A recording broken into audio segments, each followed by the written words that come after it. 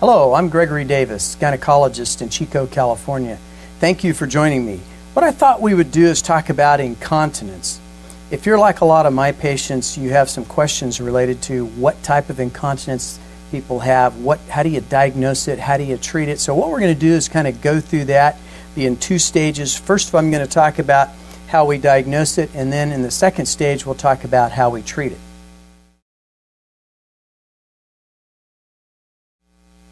So let's take a look here and see. When we have incontinence as our subject, there's two types of incontinence. There's what we call stress urinary incontinence. Stress refers to coughing, laughing, sneezing, exercise, running, and those kinds of things. OAB stands for overactive bladder.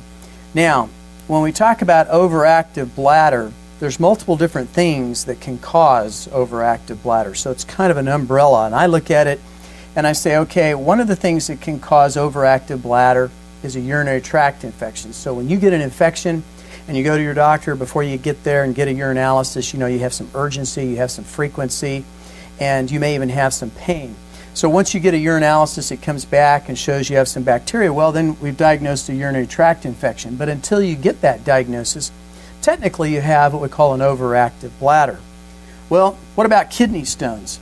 If somebody has kidney stones, as those stones are coming from the kidneys down through what we call the ureters down to the bladder, once that stone hits the bladder, it's very irritating. If you could see those under a microscope, they've just got all these little points on them, and they just look painful, and they are painful. So as that is kind of bouncing around inside the bladder until you actually excrete that, believe me, that can trigger some spasms in your bladder, and so that's another cause for overactive bladder. Now, what about somebody that's had prior surgery?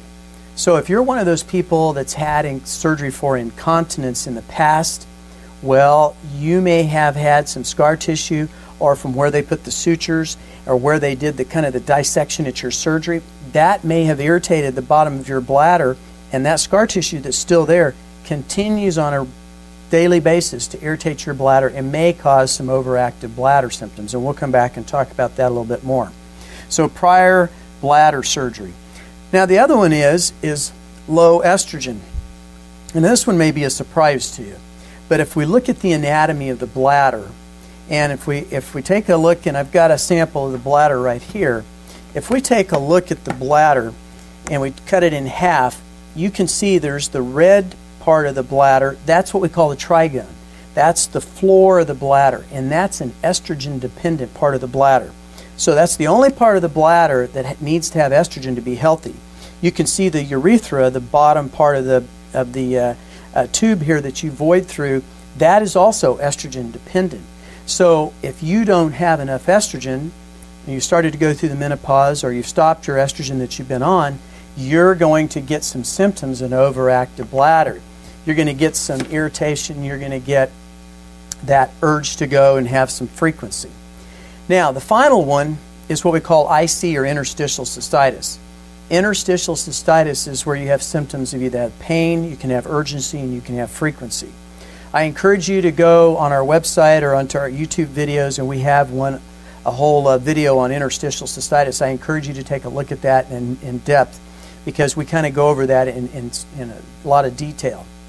So when we look at the two types, you have overactive bladder and you have stress incontinence.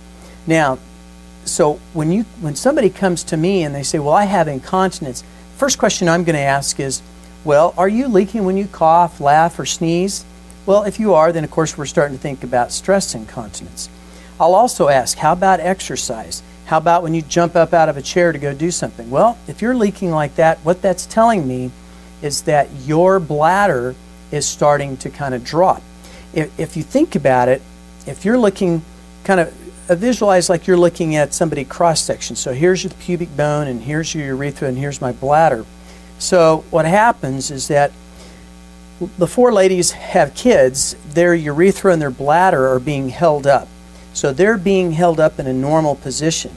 What happens is that as babies come down through the birth canal, that tissue, that fascia, the tough layer that holds the bladder and the urethra up, kind of get torn away from the pelvis, so they start to drop a little bit. So as that bladder starts to drop and the urethra starts to drop, Now all of a sudden this area between the bladder and the urethra is called the bladder neck. As that drops down, now all of a sudden it's starting to get into the pelvis, and the pelvis, the muscles in there generate more pressure than you do in your abdomen. So up here when you cough, you're generating pressure in the abdomen, but the urethra is so tight you don't leak urine. But when it drops down into the pelvis, now the bladder and the urethra are on the same level. They're both in the pelvis, and when you cough, they're both getting the same pressure. You got big bladder, little urethra, what's going to happen? You're going to leak urine.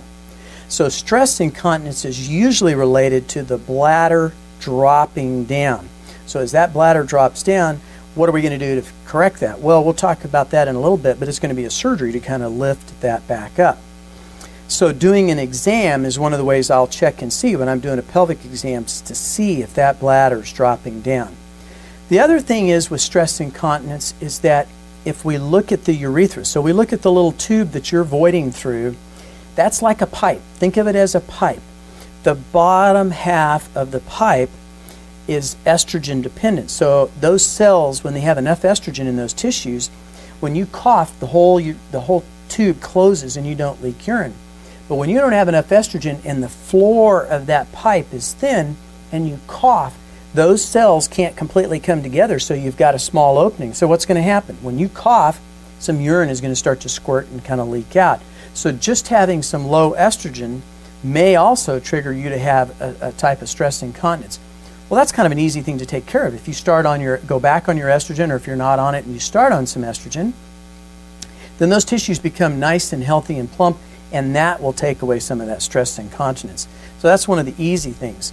Now, for overactive bladder, the history I usually get from patients is that they have this urge to go. They know where all the bathrooms are at work. They know where all the bathrooms are at school. You know, they are constantly on the lookout for a bathroom. They're the kind of people that can't sit through a movie because they've got to go. They know where the pause button is on their remote because they can't sit through the movie. They're the kind of people that also will notice when they have that urge to go, if they don't get to the bathroom on time, they may actually leak before they get there. So they also have what we call urinary frequency. If you ask them how many times a day they go, from the time they wake up till bedtime, it may be over 10 times, sometimes more. I've got one patient who, well, she has IC, but she's going over 30 times a day when she flares up. So obviously her life revolves around the bathroom. So overactive bladder, urgency, frequency, and sometimes they can have some pain. Now, we can do a urinalysis and check and see if the urine has bacteria in there, got some white blood cells, and we grow a culture and it grows out some bacteria, then yes, you've got a bladder infection that we're going to need to treat that. Kidney stones, typically you'll have some pain that starts up in your flanks and then it kind of radiates around to the front, and then it kind of goes down to your inguinal area, kind of down your groin, and then it goes into your bladder, and then you start to get that urgency and frequency. The other thing you'll have is that if we do a urinalysis, there won't be any bacteria, there won't be any white blood cells, but there's going to be some blood. So if you see some blood and you have an associated pain and it started up high, we start thinking of kidney stones. Prior surgery, as we mentioned, if you've had prior bladder surgery, that when you look at the urethra, bladder surgery involves putting something underneath to lift this back up. So there's incisions made in the vagina underneath the urethra. So anytime we do any kind of dissection underneath the urethra and right under the floor of the bladder, those tissues are very delicate. And when I'm dissecting and moving that tissue, getting it ready to put in a sling or to put in some sutures or some tissue to hold that up, when that heals, that can cause some scarring, and there's a constant irritation there. That constant irritation sends signals to the floor of the bladder, which then signals to the brain. The brain then sends signals you got to go to the bathroom. So an overactive bladder may come about from prior surgery. That if you are going to have bladder surgery, and I'm kind of jumping ahead a little bit here, but let's assume you have some stress incontinence and you go to see somebody and they talk about doing surgery to lift that bladder neck up. The success of surgery for stress incontinence is about 85%. So you're going to have, if you have surgery and lift that up, you're going to have about an 85% success rate. So that means you're not going to leak with coughing and laughing and sneezing. Interesting thing is, though, what are the side effects from having that surgery? Well, the side effects are, it could be anywhere from 15 to 25%. We may cause you to have some bladder spasms. So we've corrected the stress incontinence, and now we've created another problem. So it's real important, if you're contemplating having surgery, that you go to a surgeon that does lots of bladder surgery, somebody that's very experienced, and somebody that's willing to talk to you on your consent form. And on the consent form, they're going to be telling you your success rate, high, 85% for most surgeries. Side effects, you may have some bladder spasms for which you're going to need treatment afterwards. So it's interesting because I'll have patients come in to see me and they'll say, well, my surgery wasn't a success. It was a failure. I don't want to have any more surgery. And so I'll ask them, so you had surgery for coughing, laughing, and sneezing? And they say yes. I say, do you leak when you cough or laugh or sneeze? Oh, no, I don't leak anymore. And I go, well, that's why you had the surgery. And they go, that's right. Well, I said, well, then it was successful. And they go, but I'm still leaking. And I go, okay, so when you hurry to get to the bathroom, you leak before you get there? And they go, yes. And I wake up at nighttime sometimes. I can't make it to the bathroom. Well, what's happening is that their surgery was a success from the stress point of view, but they had, unfortunately, one of the side effects is that they got an overactive bladder. So it's real important, if you're going to sign a consent and you're contemplating surgery, that you understand there are risks associated with that. Doesn't mean you shouldn't have the surgery, but it just means you need to know that going into the surgery. Now, so with stress incontinence, how do we diagnose that? Diagnosing stress incontinence is, first of all, your history. Well, leaking when you cough or laugh or sneeze. The other thing is having to wear protection. So if you're wearing a panty liner or having to wear pads and you're changing that frequently, well, obviously I think that's a pretty significant thing. The second thing is that I do a pelvic exam, and on the pelvic exam, I'm looking to see what's the estrogen status in the tissues, and then as I look in the vagina, what I'm looking for is that if I think of your vagina as a tube, and the bladder sits on the front. So if your bladder is dropping down, we call that a cystocele. And a cystocele, if you've had kids, just having a grade 1 is normal. If you have a grade 2, it comes to the opening. A grade 3, the bladder starts to come out. So the first thing I'm doing then is looking in the vagina to see, do you have some sort of a prolapse of that bladder coming down?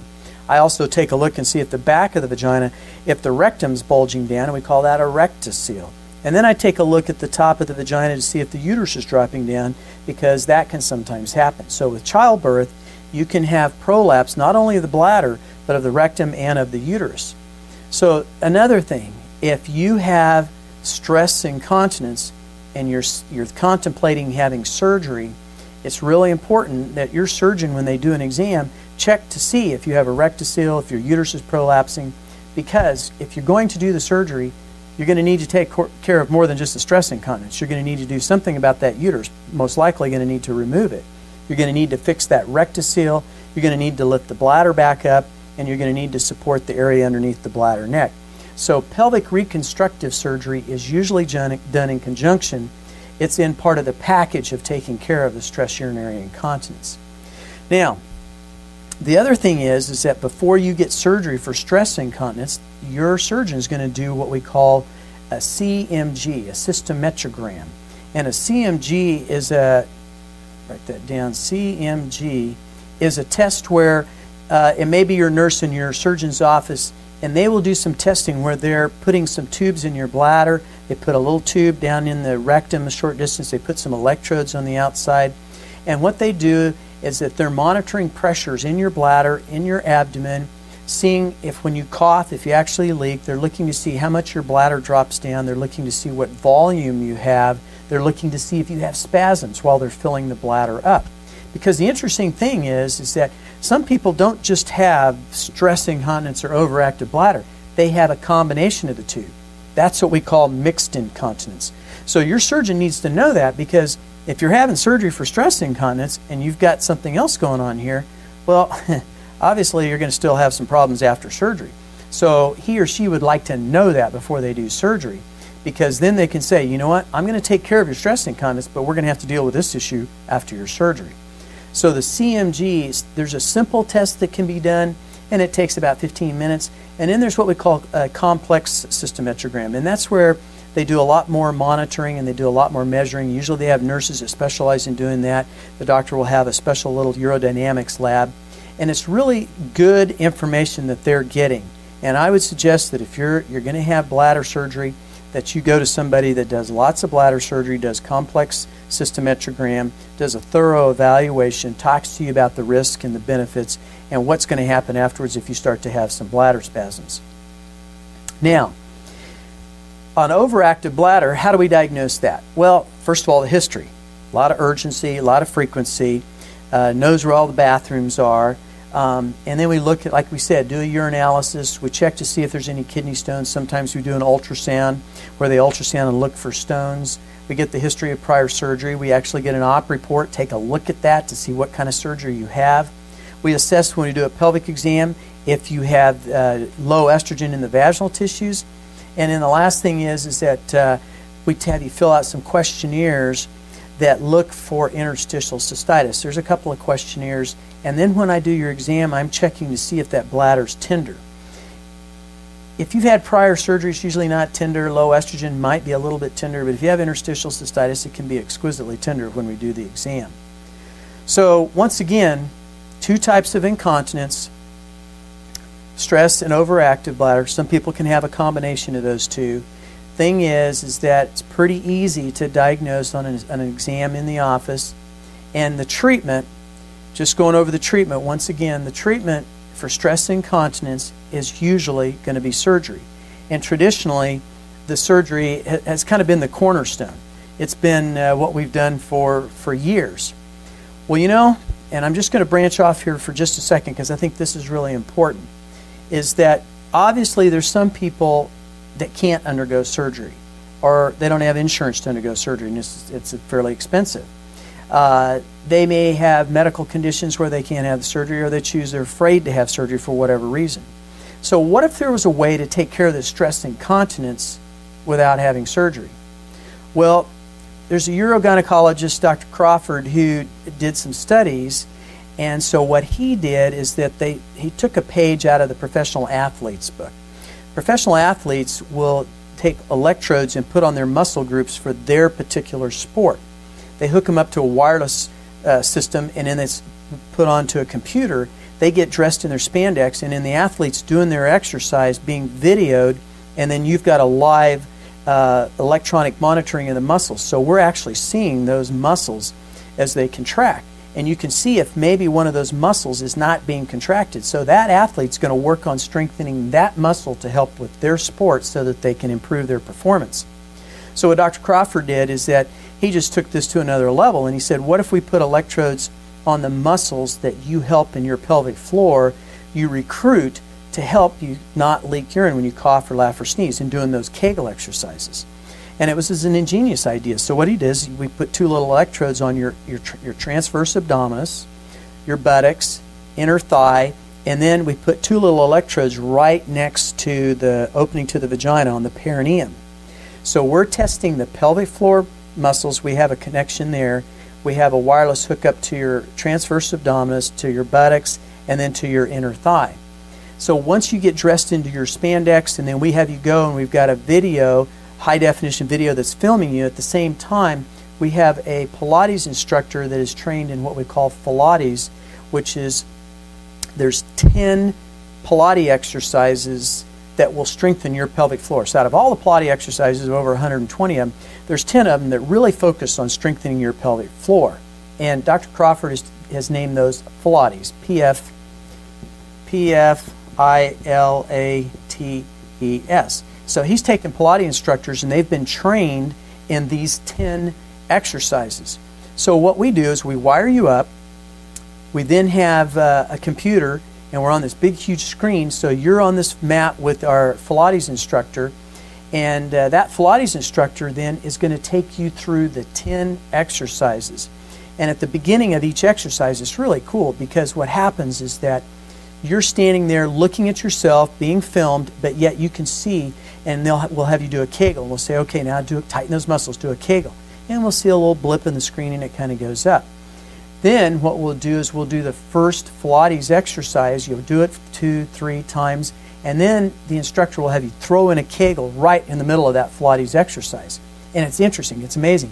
So your Kegel, you've gone up a little bit. And now all of a sudden, we may find the exercise and you just peg the meter. That means you've recruited your transverse abdominis, your buttocks, your inner thigh. Everything comes together to have a great Kegel exercise. Well, what we do, out of those 10, we find which one is your strongest, which is your next strongest, your third, and your fourth. And guess what? If you learn those 4 exercises, your strongest ones, and you go home and you spend 6 minutes to 8 minutes a day doing those 4 exercises on a regular basis, guess what the success rate? The success rate for doing those is about 80 to 85% success rate for stress incontinence. Well, that's the same as surgery without having the side effects of having an overactive bladder. So now you may say, well, that's going to be hard for me to do.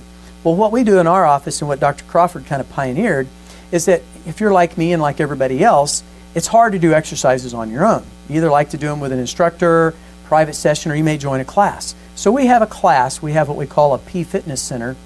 And so we have instructors and we have classes. So you come in and do those 10 exercises. It takes about 55 minutes and it's fun. They put music and those kind of things. So you can work on all of the exercises, including your 4 exercises. And so if you do that on a regular basis, or you can do them at home, or you can have private sessions, and you do them successfully, then you may not have to have surgery. And you may not have to have the problems associated with the side effects from that. The only side effects you're going to have from doing Pilates exercises is that your core is going to be stronger. You're going to have tighter abs, tighter buttocks, and tighter inner thighs. Well, I think most every lady would like to have that. So it's actually a win-win situation. You get rid of your stress incontinence, and you also avoid having surgery, and you have your core strengthens. The other thing is, it's interesting. Ladies who have an overactive bladder will have an improvement on their symptoms doing these Pilates exercises. So there's really not a whole lot of downside. And the thing is that the testing that we do for that is covered by insurance. And so that's a nice thing. Obviously, the classes you have to pay for, and in your area, you know, it depends on your area and what they charge. But I have found in my practice, and Dr. Crawford's actually published it, I mean, it's been very successful. So I hope that you found that this information is helpful for you if you're having incontinence.